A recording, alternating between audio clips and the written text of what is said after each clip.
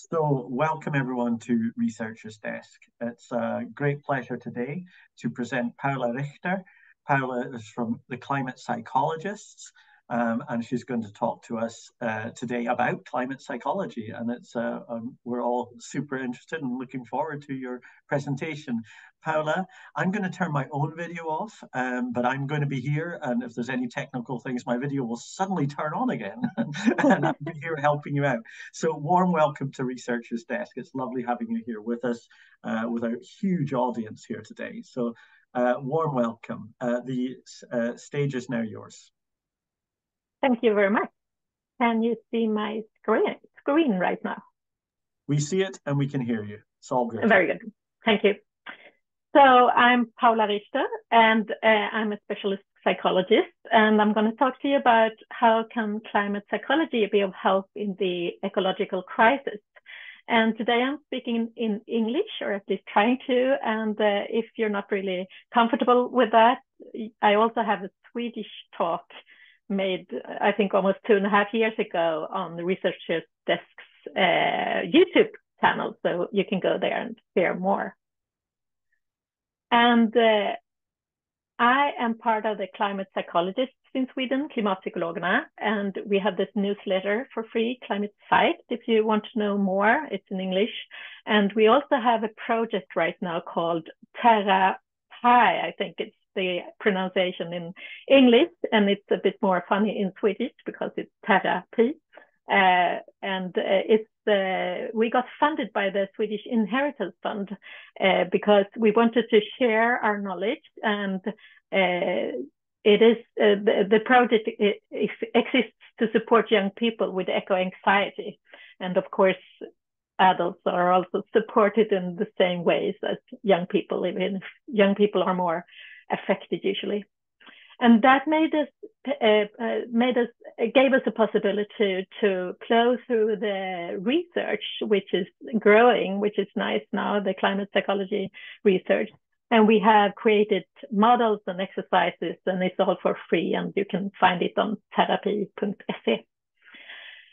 And psychology is the knowledge of emotions and thoughts and behaviors. And climate psychology deals with how these emotions and thoughts and behaviors have created and still maintains the climate and ecosystem crisis, and how these inherent human traits can be used to handle the crisis, but also how our emotions and thoughts and feelings and behaviors are affected by the crisis.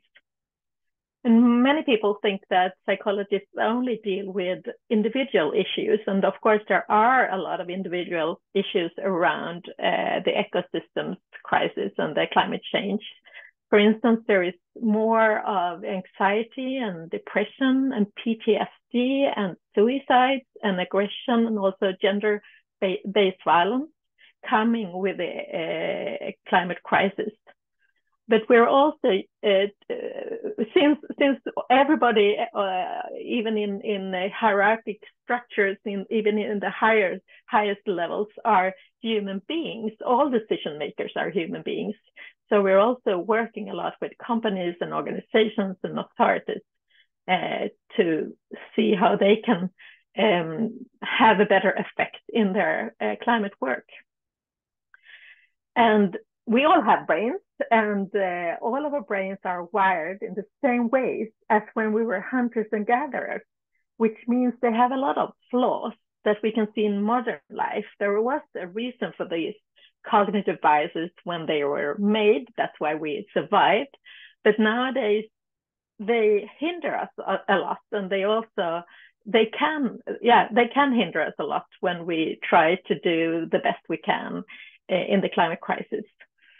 And this is a picture of Cognitive Bias Codex. And I know you can't see all the small texts, but cognitive biases, they are like thought traps. Biases are something that makes us think in a wrong way. For instance, we have confirmation bias that many of you probably have heard about.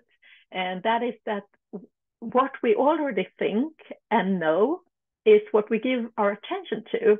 So we get validated in our opinions instead of getting them scrutinized. And this actually affects researchers and academics even more than others. And another thought trap or cognitive bias that is very obvious in climate work is not to count on the effect of a decision. So instead, you take decisions that are often symbolic, like the EU when they banned plastic straws, even if plastic straws was a very small part of the plastic problem.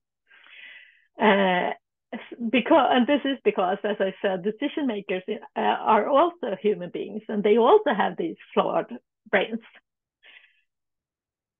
So we as climate psychologists, we try to help companies and organizations and authorities to focus on the effects that their decisions have instead of what makes them feel good to decide. And large scale and long-term effects are what is needed. So that's what we work with. And this is a model that Elise Amel, a psychology professor in I think, US or Canada, has, together with her team, come to during their studies. And it has to do with how you can make your impact larger. So we are all in these different spheres. If we start with the private sphere, you can walk or bike instead of taking your car, or you can donate money to good things, or you can reduce and reuse your instead of consuming. But I think the most important thing here is actually for Swedes to look at where is your money right now, because most Swedes have more money than we need in the very situation right now, and we have like pension funds and banks that are investing in fossil fuels. So we can easily find out through Fair Finance Guide on the internet, for instance, how to see to that our money goes to better things or does not go to things that are actually destroying our climate systems and the balance of the earth. And on the next level, you see the social network, that is your family and your friends, and you can teach people what you know, and you can support others going through coming to become more climate active.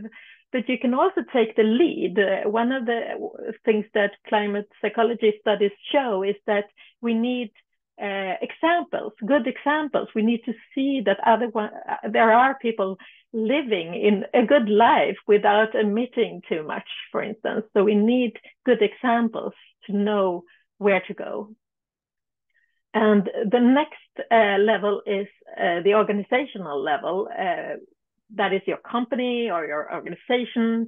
And there we can share ideas, but we can also see to that our companies change processes so that we do emit less, for instance. We need the individuals to take the steps to make the organizations change their processes. So we, as I say, we need all these levels. And there is a public sphere, that is the next sphere. And there we have the political parties, for instance, and the unions, and we can protest. We have climate activists on the public level, and we can organize. And there, in this level, we create the laws. And I know many of you are also working with creating new laws that will change our way of behaving towards the nature. And the biggest or the most encompassing level is the cultural level, where we can work to change norms. We can work to change systems and change the story or the narrative of what is a human being. To be a human being, is that to be egoistic and want more and more all the time and eternal growth, or is actually to be someone who cares about others? I mean, we are developed as a herd animal. So I think this neoliberalistic perspective of us being greedy is not absolutely the best way to describe a human being. And we need to re-describe the story, the narrative of what a human being is. And all of these levels, we are in different parts of them. We're not in one level only, we are in different ones of them. But the further you get out on these spheres, the larger impact you have in what you do. So I can have an example would be if I want to start a compost because I don't want to throw away my biodegradable waste. So I can either have my own bokashi bucket on my balcony, or I can talk to my neighbors and my friends and my family, and we can together start a bigger compost so that more people than me start composting. Or I can go to my company and say, we should have a compost in my company. We should together work for not wasting our biodegradables. Or I can go to my local authority and I can ask them that we need to have compost that will encompass all of my city or whatever, or Sweden. we need to have compost that will all of Sweden's inhabitants can use. So by going from my private sphere to bigger sphere, I will have a much larger impact on what I do. Even whatever I do, it will get a larger impact. And eventually, I will also change the norms. Swedes can become people that do not waste our biodegradables. Instead, we compost them by doing in this way. And I think also Researchers' Desk is a good way of seeing that organization gets a larger impact. We share knowledge with each other, we connect the dots, and we organize, which gives both more effect in what we're doing, but it also gives psychological resilience, because when we do things together with others, it's easier for us psychologically. It gets nicer for us. And it's also good to know that changing the system is more effective than changing individuals. Sorry. So the question is, what is needed in our society? And one thing that a psychologist in the US, Margaret Klein-Solomon, says is we need crisis awareness. We need to get into emergency mode. And that is because when we are aware that there is a crisis, we are so much better on focusing to solve problems than when we're not aware of it being a crisis. So for instance, you might have heard of something called flow. That is when you by yourself are doing something that is really important to you and that you really like to do, and you're forgetting about time, you're forgetting to eat and to rest and maybe to go to the toilet because you're just into doing what you're doing, and that is a quite wonderful place to be. But this is also something somewhere where society can be, so we can do this together, and that will make us forget about all these things that takes a lot of our time. For instance, we think about our appearance. How do I look? What do these people think of me? We have a lot of thoughts about things that are really trivial, that takes a lot of our time. But if we instead work in crisis awareness, in emergency mode, we will put all our efforts and all our energy into solving the crisis, and we will get to solutions that none of us have thought about before. Because when we go together and solve problems, we're really good at it as human beings. But how do we get people into crisis awareness? Well, one way is to going into this emergency mode yourself. Because if you want people to act in a specific way, you also need to act in that way, because people won't listen to you otherwise. And that is the reason why you can't fly to climate conferences, for instance. And also to communicate the emergency as clear as possible. And this probably means for most of us to go outside of our comfort zone, which is scary, but which is also needed for us. And if we don't go out of our comfort zone, we aren't evolving, we aren't developing if we don't want to, or if we don't leave our comfort zone. So that's one effort we need to do. But we also need to create a plausible path towards solving the crisis, we need to show people how to contribute. We need to show people where to go, because as human beings, we don't want to go away from bad things. We want to go towards good things. So we need to find visions of what would a world, a sustainable world, be. And this is also why we academics and researchers need the artists, because they are better than most of us to create visions. And if you want to get people into crisis awareness, you also need to be aware of climate emotions, because emotions can hinder us, just like these cognitive biases can hinder us. And this is the climate emotions wheel that is created by a Finnish psychologist researcher, Paula Richter and his team. And as you can see, a lot of climate emotions are not, some of them are uncomfortable for us to feel, but a lot of them are also nice or positive emotions, like interest or inspiration, motivation, and so on. So we need to, if we are going to get effect into our climate work, we also need to think about and talk about our feelings. For instance, I think many of us feel grief and also shame, and we have a lot of feelings that are entwined into each other. And if we don't talk about them, they can make us not act. For instance, if we feel shame because we're privileged in Sweden, maybe we try to shut our eyes and not see what our privileges makes to the world. Or if we have grief and we don't share it with others, then we will be probably more passive, because when we are dealing with difficult emotions as human beings, we need to share our feelings, because that's how we can get through them. Feelings are signals, and they are signals that you need to do something, you need to change. So we shouldn't see feelings as something negative.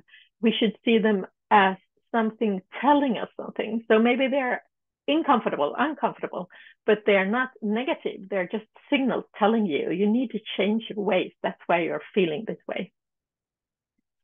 So I'll see what we have next.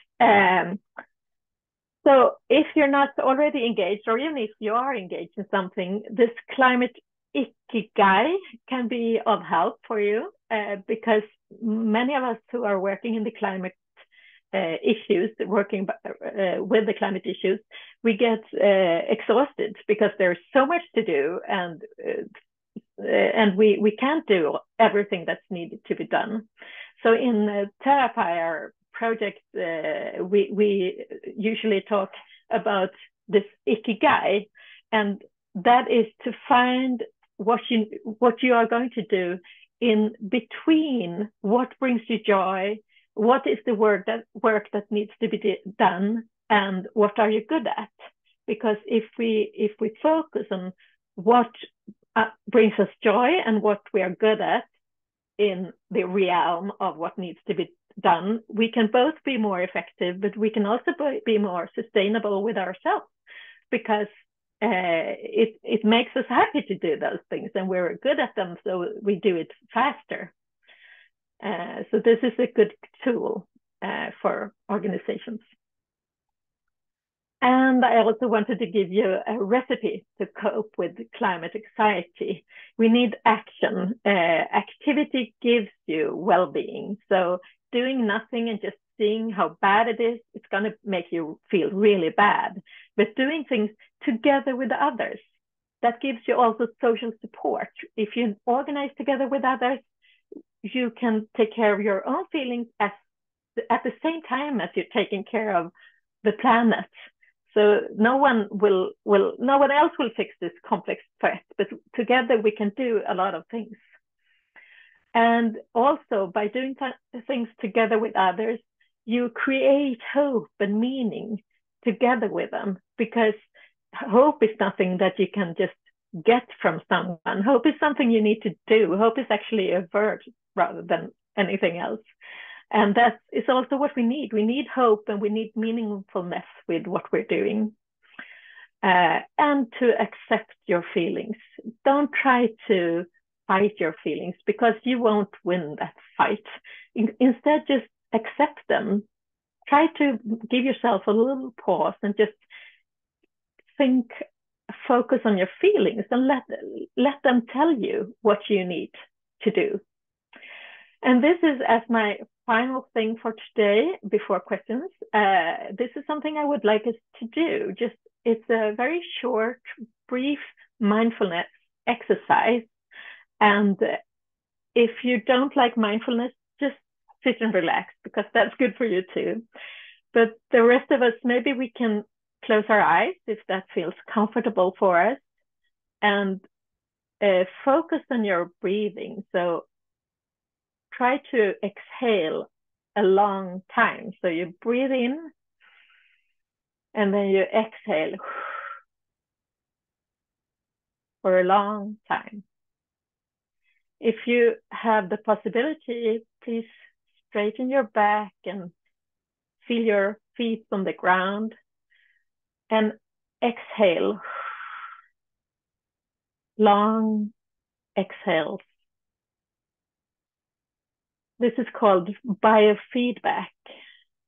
To breathe with long breaths will make your brain aware that it's not in a risk, in a threat right now.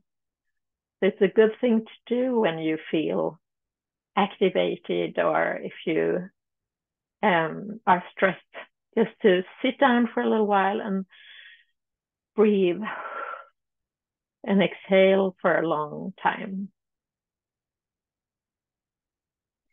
And now I would like you to think about something concerning climate or ecosystem, not a big catastrophic thing, because we're not going to make panic here, just something small, something that arouses a feeling inside of you. And if you have a problem with emotions, just focus on your thoughts about climate and ecosystems instead. So don't forget to breathe, long exhales, and think about something concerning climate, ecosystem,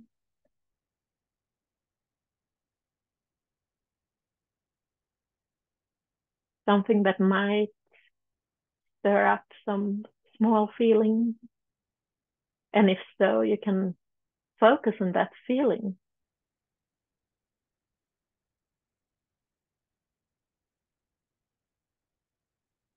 Just observe what comes in your mind.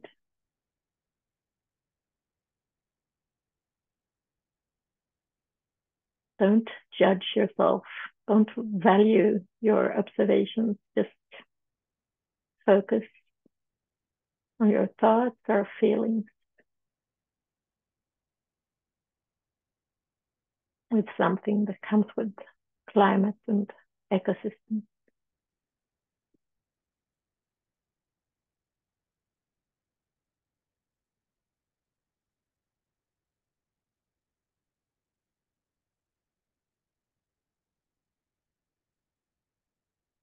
And if you now have some feeling or some thought about climate, without moving, try to see if there is something, some activity inside of you that is awakened, some action you would like to take. So don't move, just observe. If your body wants to get activated somehow concerning your feelings or thoughts about climate.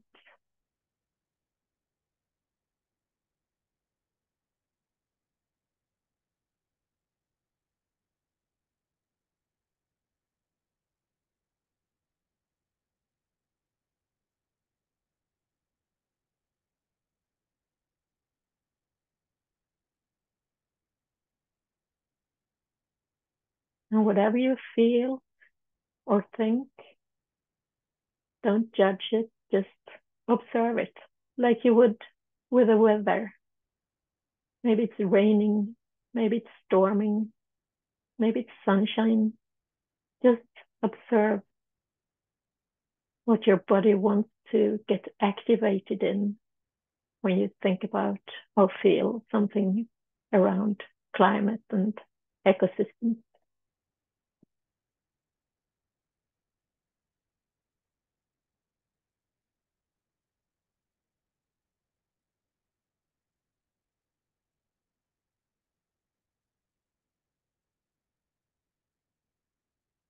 Just focus on your sensations and see if your body tells you something it wants to do.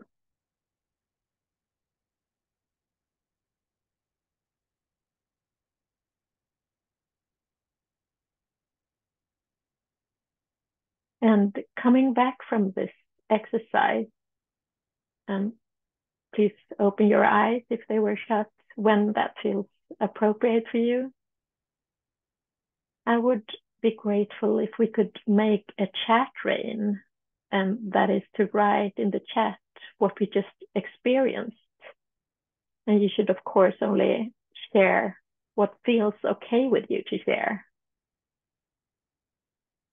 So please go to the chat and write something that you felt or that you thought, something that this exercise did with you. And if nothing, that's okay too. Mindfulness is always okay with anything that arises or not arises inside of us.